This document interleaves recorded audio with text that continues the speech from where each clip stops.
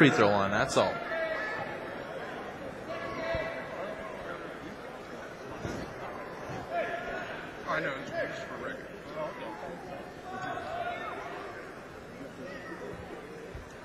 And here we go again at the free throw line by Wright. He's connected on his last 4. Misses on that one. So far, a good foul by Tug Valley.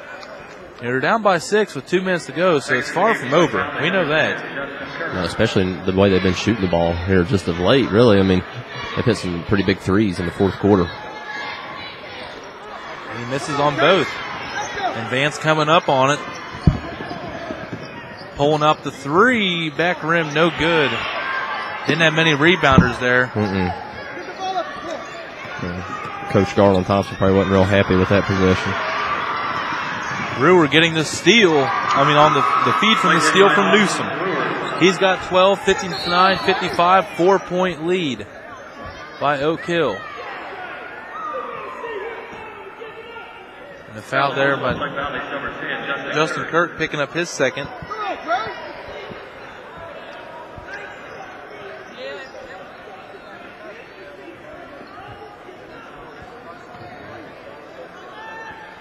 Oak Hill is getting ready to take the ball out here. Actually, no, I'm sorry. They're going to shoot free throw. I wasn't even paying attention to the right side. I thought they were taking out in front of the scoreboard over here. And free throw no good, if you're wondering. That's before the shot. We have a little mix-up here, I think, with the statistics.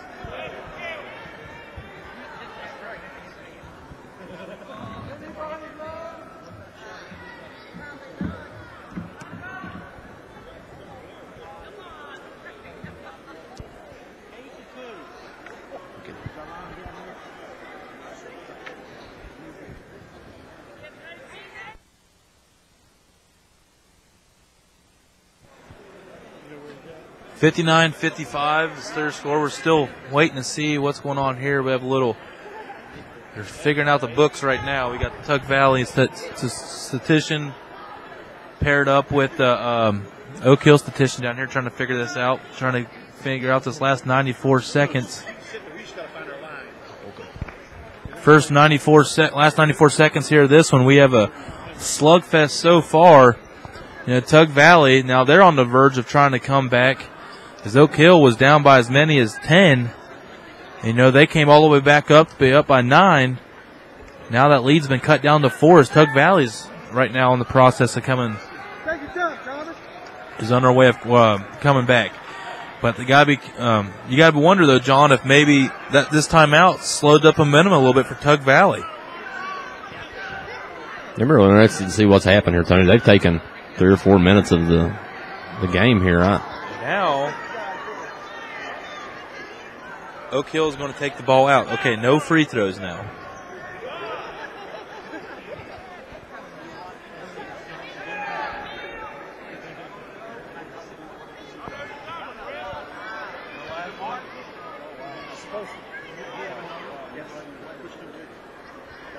Still waiting.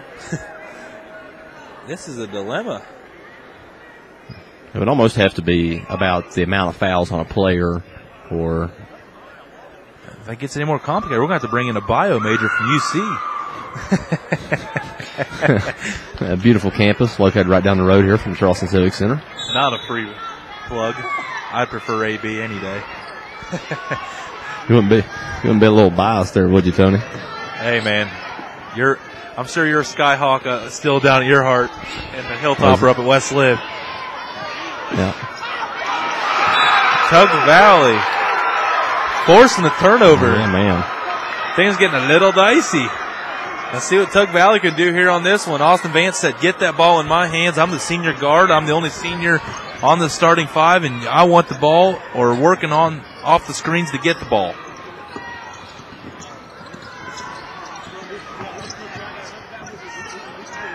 Left open for 3. Back rim, no good. Yeah.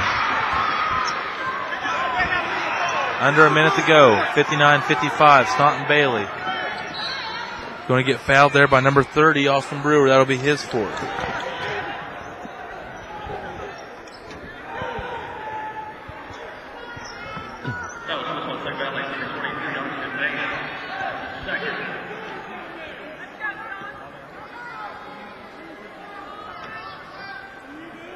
Open end 1-1, no good. And over the back there by number 20, Noah Smith. That'll be his second.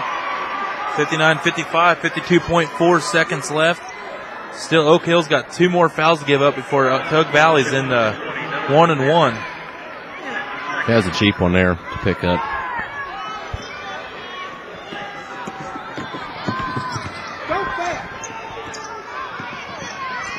Vance up and one. Oh my goodness. He's got 23 going for 24. Well, we know. The good thing is we know who our WVSN player of the game is going to be on either side. He's got to figure out who wins first. 59-57. Austin Vance, 10 of 11 so far from the free throw line. Make it 11 of 12. It's a pretty solid night at the stripe, ain't it? Not bad at all. 58-59. We got a 1-point game, 45 seconds. No Kill's going to.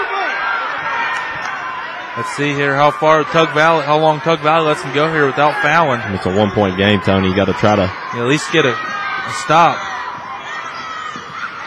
Right there it is.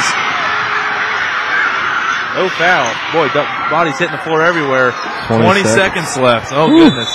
And a timeout taken by Garland Thompson. Go figure. Yeah. For some reason, he wanted to draw up a special play. They're down by 18.9 seconds versus the number 1 team in the state, the Double A, the Oak Hill Red Devils. Tug Valley trying to make shock waves across the state here and try to knock off again the 2-time defending state champion Oak Hill Red Devils. Wow, Tony, wow. We knew, I had a feeling. We've said that this may be the best game. Tell you what, I hate to be South Charleston Wheeling Park following up this one. This has been a doozy from open to end. Absolutely. Been a tale of runs. It's been back and forth. It's now, you almost had that idea that may have come down to who has the ball last. And, in this situation, that's the case. Tug Valley with 18.9 seconds left. They got to. Coach Thompson put a lot of faith in his defense there, Tony. I think I'd have fouled if I'd have been on the bench a little bit earlier than that. But he stuck with these boys, trusted them, man, and Oak Hill come down 3-on-2 in the lane, turnover. That's what you want out of your defense. And you even called me out right there saying, you got to let them play and, force turnover. And you were right on the money, John, so kudos to you and your basketball expertise over here, Schwab. It's all right, man. At least you haven't referred to yourself as Nostradamus yet. Oh, man, it's been a long time, man. Oh, goodness.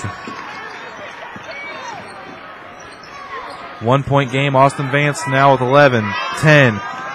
He goes up. Can't get it to fall. Pat coming up with the loose ball. Noah Smith able to come up with it. Got the look you wanted, Tony. That was exactly what you wanted, but still, worst case scenario, 3-point game. So either way, Tug Valley will have a chance to send this one in overtime.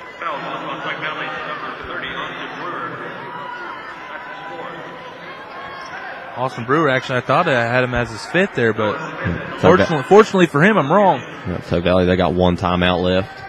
Doing a little bit of lip reading, Tony. Watching Actually, I think it's up on the scoreboard for the first time. What a rare luxury we have. I love the Civic Center. Yeah, nice.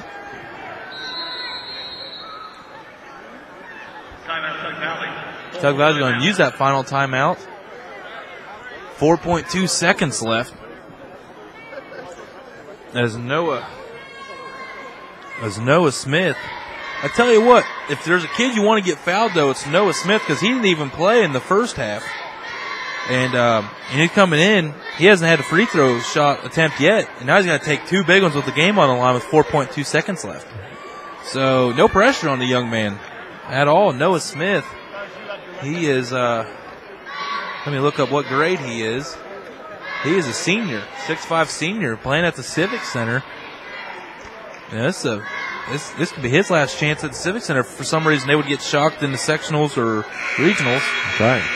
It'd be a big shock. But it's possible. Win in Rome. Yeah, talk about GW with Gord and Frankie. This might be the AA version because you go, 6'5", 6'8". It's a rare luxury, Tony. Very few teams in AA have that. Yeah. Especially 6'8". Not a lot of AAA schools got 6'8". That's right. And he connects on the first one.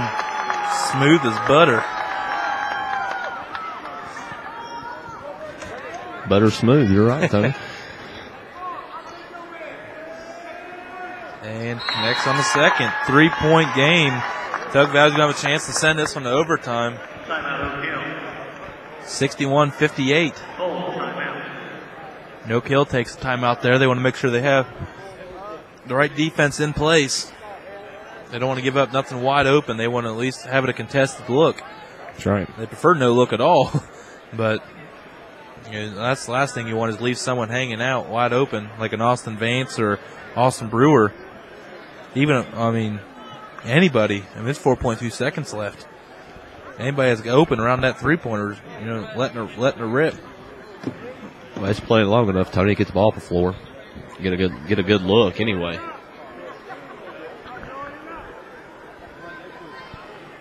.2 seconds left.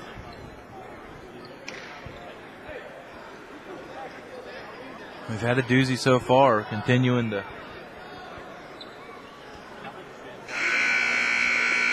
What an extra chapter this would be if Tug Valley can hit a three-pointer right here. Oh, yeah. Free basketball in the Civic Center.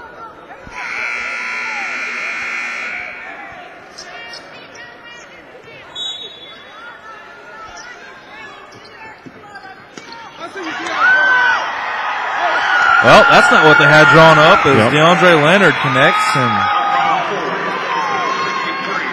makes your final score 63-58. That's two good teams, Tony. Both of those teams will make noise in March. Impressive. Well, we always do it, post-game awards, our wvsportsnet.com player of the game, the Oak Hill Red Devils. Way to show up. Like we said, he's in the fourth quarter. Man amongst boys, Khalif Wright, number 23 for Oak Hill. Tony, hit me at the stat line. Well, he had 11 two-point field goals. At the half, the young man had 13. And then in the second half, he had 16. And if you do the math, that's 31 points, and that's why he is our wvsportsnet.com player of the game. Anytime you break that 30-point plateau and get the victory, more times than not, you will get your free copy of tonight's game. Absolutely. Hey, congratulations to him. We're going to try to rally him up right out of the chute and try to get him over here and get him some face time. He's earned it, as Oak Hill remains number one after a nice little game there against Tug Valley in a AA showdown here at the Civic Center. Tony Lane with John Foster on wvsportsnet.com. The sports voice of the Valley.